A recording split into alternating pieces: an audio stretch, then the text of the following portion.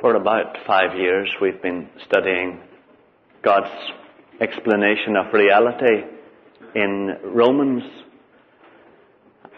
And we really do it in great detail because we do about a verse and sometimes just half a verse every Sunday.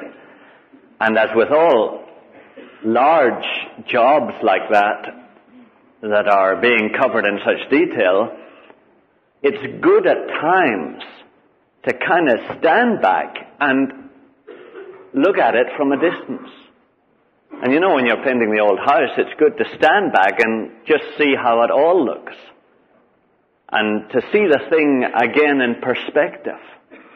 And so, loved ones, every 3-4 months, just as Jesus guides me, I feel it's important for us to stand back and just break for a while from the detailed study and look at the whole truth just once.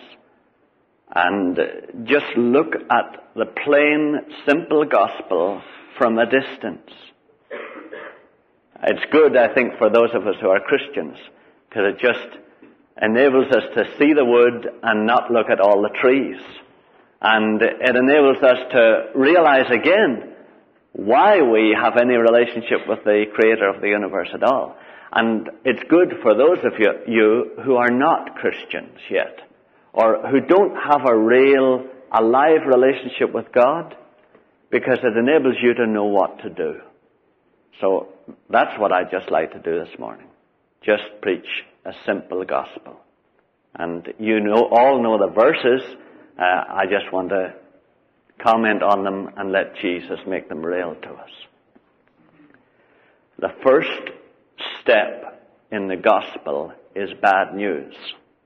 Gospel is 2 Anglo-Saxon words, goad and spell. And that's where they got the title of that musical. Goad, spell. It means good news. But the first part of the gospel is bad news. Unless you, as you sit there, are willing to identify yourself with the bad news, you'll never enter into any relationship with God. Now, loved ones, the bad news is this. It's Romans 3:23. All of us here in this auditorium, all of us have sinned. It's just so easy for you to sit there and me to stand here and say, yeah, that's right. That is right for that. Oh, I hope there's somebody here this morning who needs to hear that. I just hope there is. That girl beside me, she looks as if she needs to hear it. And then if we're over 50, that guy there with all that hair in front of me, he looks as if he needs to hear it. And isn't it, loved ones, it is wild, but we are just the worst at that, aren't we? And you know, even as we're all laughing, we're kind of tending to do it ourselves too inside. That all of us have sinned.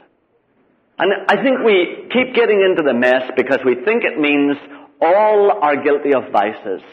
That is a societary concept, a vice. You know, gambling is a vice. I'm sure it's almost also a sin, but it's primarily a vice. Even drunkenness. It's regarded in our society as a vice. Certainly it's a sin too. But we tend to sit here this morning and say, well, all those who have committed vices, they have sinned. We can see that. But it's not that. Sin is a narrower term in a sense and a broader term in another sense than vice. It does not mean a vice. Some of us tend to say, well, Paddy Hirst, or the guy that shot his mum and dad and his sister in Anoka. Now, anybody who commits a crime, they have committed sins. They have sinned. Loved ones, it's not. It's not a crime. A crime is a legal concept. Sin is a deeper thing than crime. It's a deeper thing than vice. And God says, as a matter of fact and truth, all of us here have sinned. All of us. He doesn't need to prove it. He just says, that's a fact. I know it is. All of you have sinned. What is sin? Sin is transgression of the law. Sin is disobeying God's law. So all of us have disobeyed his law in some way. That's it. All of us have either committed adultery, or we have hated someone with a murderous hate. Or we have committed adultery in our hearts by lusting after someone without expressing it in outward act. All of us have stolen, thou shalt not steal. If we haven't stolen money, or if we haven't stolen something from someone, we've stolen somebody's reputation by criticizing them and tearing them apart. All of us have sinned in some way. We have disobeyed God's law in some way. Now, loved ones, here's an important verse in Scripture that I think you need to look at. It's James 2 and verse 10. James 2 and verse 10. It's page 1055. 1055. And James 2 and verse 10. Because a lot of us have a tendency to say, well, yeah, I've sinned, but not nearly as much as other people. Or I haven't sinned as great a sin as somebody else. And this kind of puts it very straight, you know. Whoever keeps the whole law but fails in one point has become guilty of all of it. Whoever keeps the whole law but fails in one point has become guilty of all of it. For he who said, do not commit adultery, said also, do not kill. If you do not commit adultery but do kill, you have become a transgressor of the law. So whoever keeps the whole law but fails in one point has become guilty of all of it. And that's what God means when he says we've all sinned. We've all sinned as badly as Adolf Hitler. We've all sinned as badly as Eichmann. We've all sinned as badly as the fella that shot the Kennedys. We've all sinned as badly as somebody who has just murdered someone in New York City today. We have all sinned as badly as that, because, loved ones, once you sin, one little thought of envy against someone, that's as bad as if you'd done everything. And the reason is that sin is not so much something that you do as an attitude that lies behind the action. You commit adultery because you really don't trust that the Father has everything for you that you need and will give it to you when you need it. Or you're not willing to believe that. You steal because you're not willing to trust that the Father who made you is actually going to provide all that you need in this life. So the attitude behind sinning is one of, I'll make it on my own. I'll do it my own way. I'll do it without His aid. And I don't need His help. And I don't need His life. So, loved ones, sin is most of all a declaration of independence against the dear person who made us. And that's the heart of sin. All of us have sinned in that way. Now, loved ones, once we did that, certain things followed. First of all, we felt a real sense of being on our own in the world. We realized that we're on our own. We had a real sense of not knowing where we were going in the world, a real sense of purposelessness, because we couldn't figure out who put us here or why we were put here, because we'd rejected anything from Him. And we had a tremendous sense of desolation and loneliness. And all this came because the Creator withheld from us at that moment all that He wanted to give us. The life of His Holy Spirit, His own love, His own favor, His own friendship, His own kindly reassurance, His own recognition of us, His own guidance of us in our lives. He withheld all of that. And that's why we have such a sense of desolation. Moreover, God at that moment determined that he would have to destroy us. And the reason for that was that once we started to live on our own, we became absolute perversions of what he intended us to be. He intended us to be loving, kind, relaxed, trusting people who received all they needed from him and therefore could give everything that everybody else needed to them. But instead of that, we became very needy people, very empty people, people who hadn't enough of anything. We became parasites who wanted to live off everybody else, who wanted to get all we needed from everybody else. We turned into self-dependent monsters, world-dependent monsters, people-dependent monsters. We turned into people who would destroy his universe. And at that moment, he determined that he had to destroy us. And loved ones, that's what that Bible verse means. The wages of sin is death. We keep thinking that we haven't done too much harm to ourselves. And so we keep thinking, okay, so we sinned a little, so we've lived a little independent of God. All right, we can get back to him. We can just determine now to get back to him and start trusting him.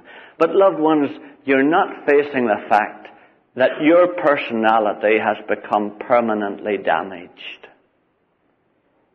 Instead of a personality that would give love to others, it's become a carnal personality that demands love from each other. Loved ones, I'd ask you yourselves, is it not true? Do you yourself not feel again and again, I wish people would love me more. I wish my wife would love me more. I wish my children would love me more. I wish my friends would love me more. Everybody needs love. Aren't we all crying that?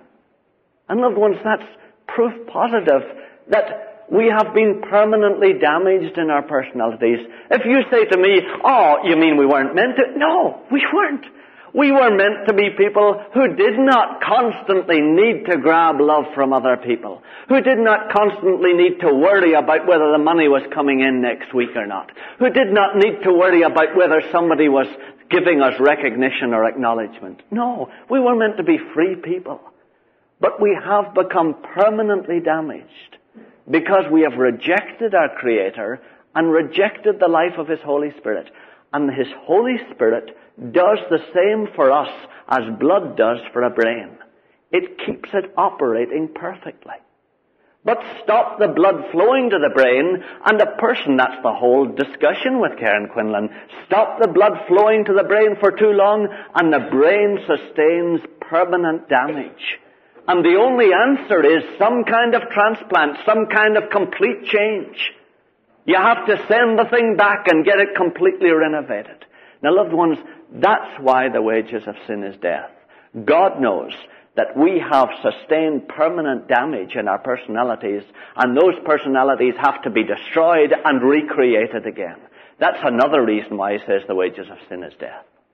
Not just to protect his heaven, not just to protect the rest of us from each other, but because that's the only way to change the permanently damaged and perverted personality that all of us now have because we've sinned.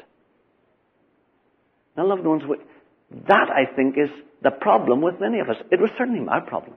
I listened to Graham and all the other fellows preaching the gospel, but I could not get that bit that something else had to be done outside me. I thought, okay, I now see what I've done wrong. Now let me start moving back towards God. Let me will myself to obey him.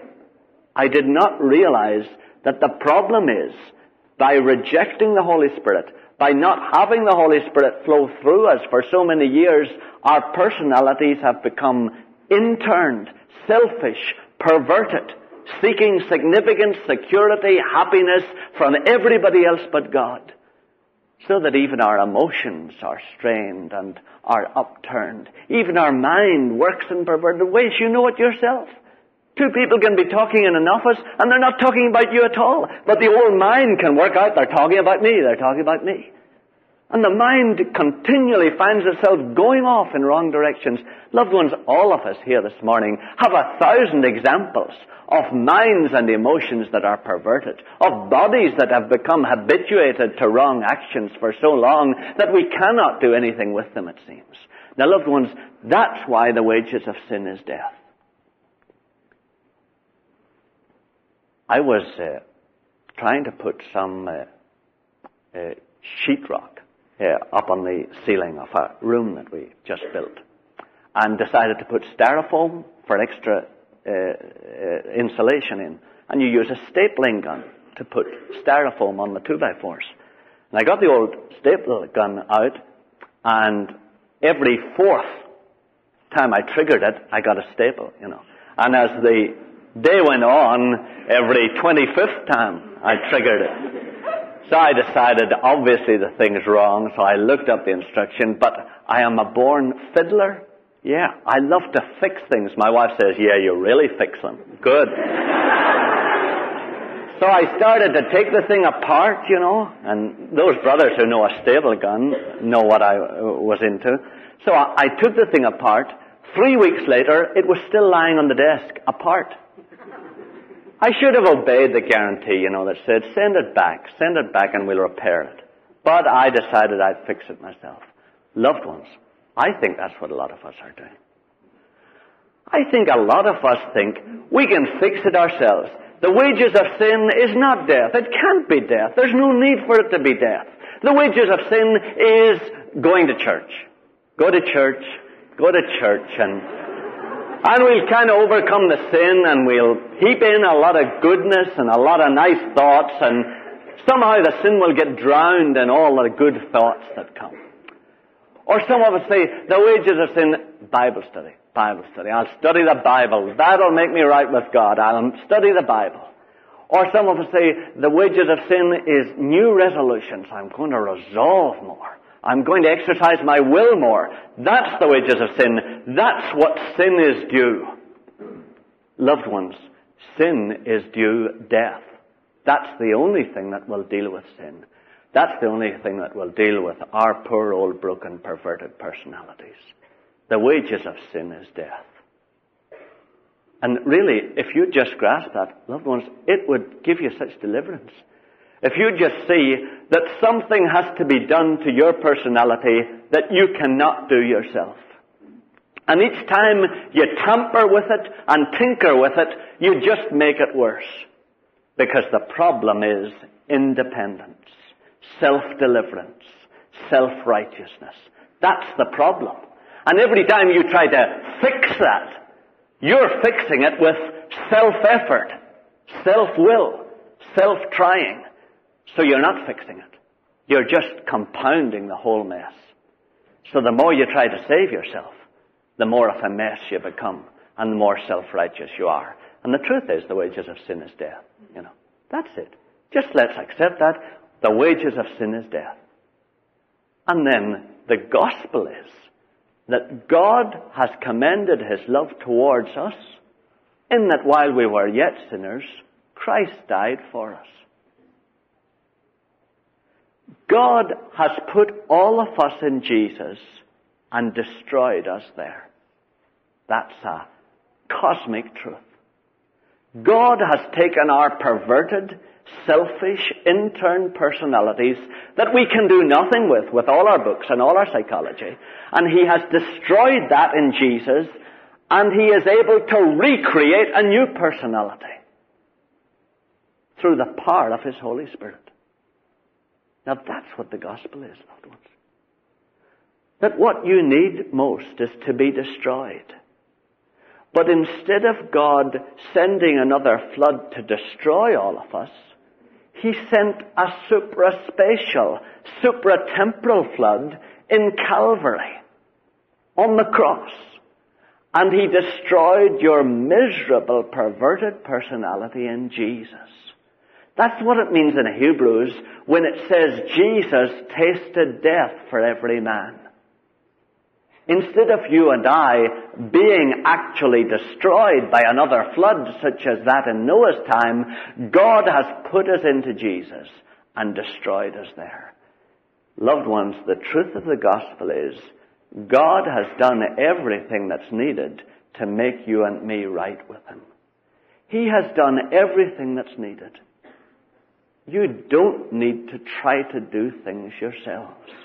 You don't need to try to beat yourselves into being the kind of person God wants you to be.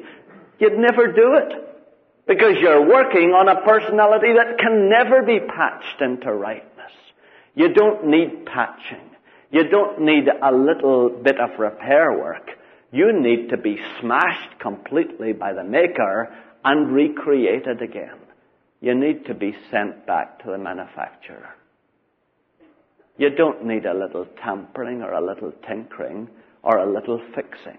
You need complete renewal. And loved ones, that's what God has done in Jesus on Calvary. Now, that's the beginning of the gospel. Now, how do you enter into it? Well, John 1 and 12 goes like this. To as many as received Him, Jesus, to them gave He the right to become the children of God. That's how you become a Christian. That's how that complete renovation is made real in your life. You receive Jesus. Not accept Jesus. Not accept Jesus. Oh, I could accept Carter as president, but I don't think I could accept Harris as president. Accept the intellectual concept. No. It means receive Jesus.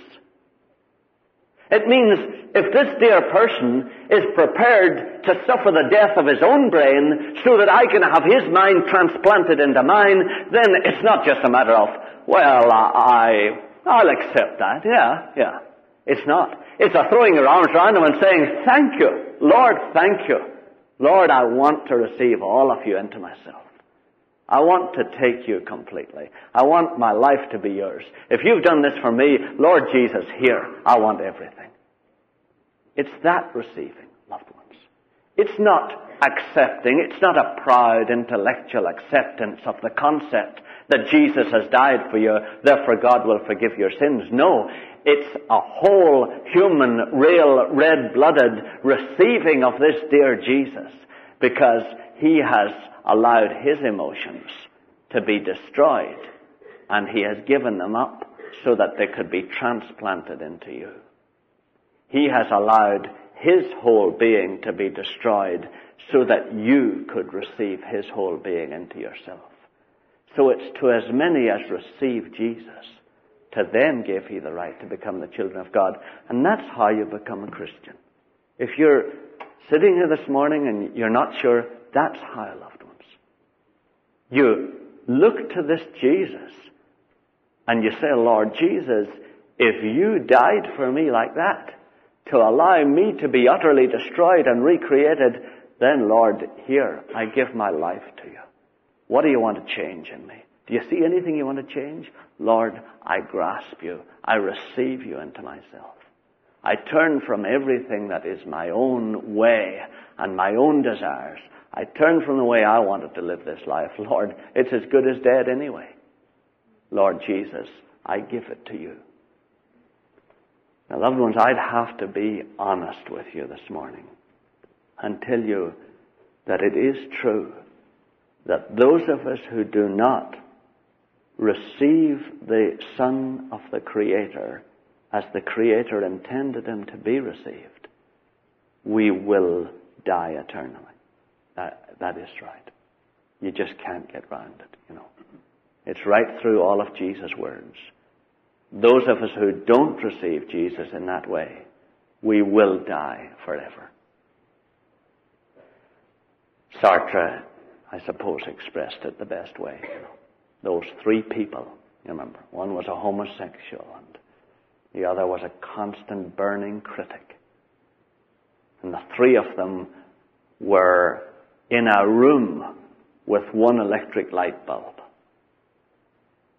And you remember about halfway through the play, they suddenly realized, this is hell.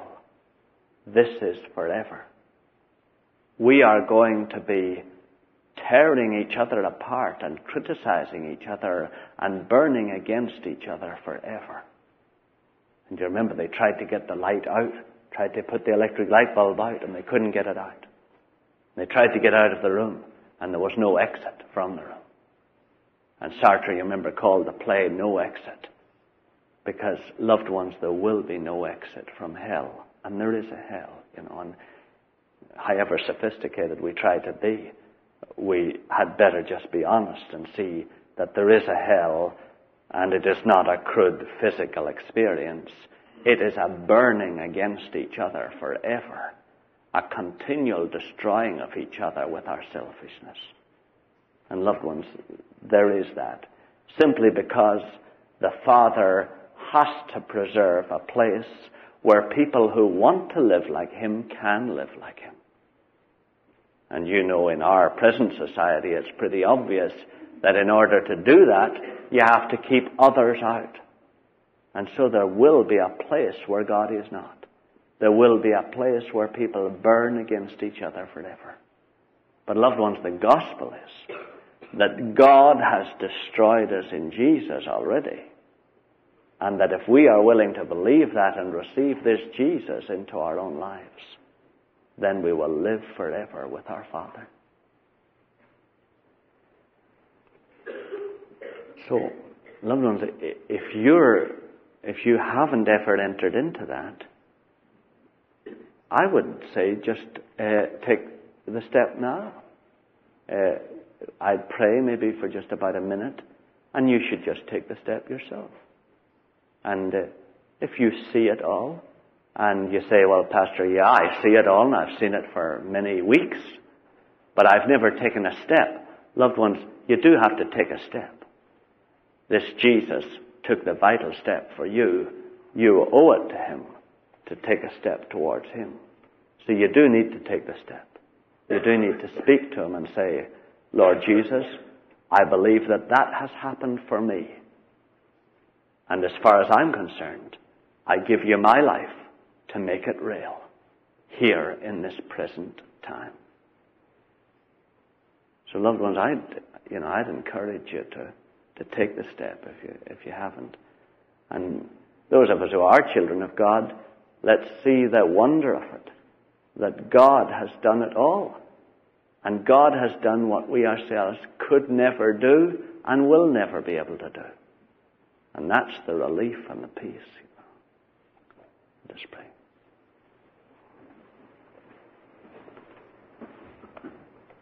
Lord Jesus, those of us who have never received you as our Savior would now look to you this morning. And Lord Jesus, we thank you for dying, and we have hardly ever realized what we could do in response to this. But Lord, we know that an intellectual assent to it is not appropriate. Lord, we see that if you give your whole life for us, we have nothing that we can do but give our whole lives to you now. And thank you, Lord Jesus. Thank you, Lord, that you allowed us to be destroyed in you. And Lord, we now want that new personality. Lord Jesus, we want to go back to our Maker now and be destroyed and completely recreated and born all over again. So Lord Jesus, will you come down here now into our lives, and will you make all that real in us, Lord Jesus. Lord, we ask you now to come in, and we know that your words are that you stand at the door and knock, and that if any man hear your voice and open the door, you will come in and will sup with him and he with you. Lord Jesus, we believe you that if we invite you to take over our lives, you will do it. So Lord Jesus, we would do that now. Ask you to come in, Savior. Those of us even who know you will rejoice to ask you to come in again more fully than before. And fill us with yourself, Lord. Wherever you see anything in us that needs to go to that dear cross, Lord Jesus, will you point that out and we'll let it go gladly. And Lord, will you recreate us in your image and make us like yourself? Lord Jesus, we receive you now as our Savior and as our Lord. And we give you the right to live in our lives, whatever kind of life you want to live, Lord. Even if it's Calvary all over again. We want to go your way because of the sacrifice that you have made for us. We thank you, Lord. Thank you.